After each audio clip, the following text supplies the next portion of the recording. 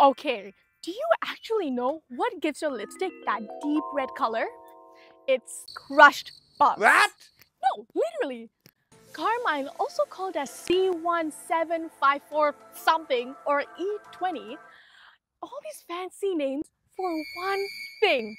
Boiled, dried, crushed up cochineal insects. Guess where they hide it, guys? In your lipsticks, blushers, tinted moisturizers, or even skincare. No. It's just used for color and there's no benefits at all. It's just vibes. Bug vibes. And because insects are not typically slaughtered, according to Islamic law, and there's like no necessity here, it is haram. And Carmine has no skincare benefits, so from a dermatologist, it can cause skin irritations, allergic reactions, and that is only a couple of the many triggers.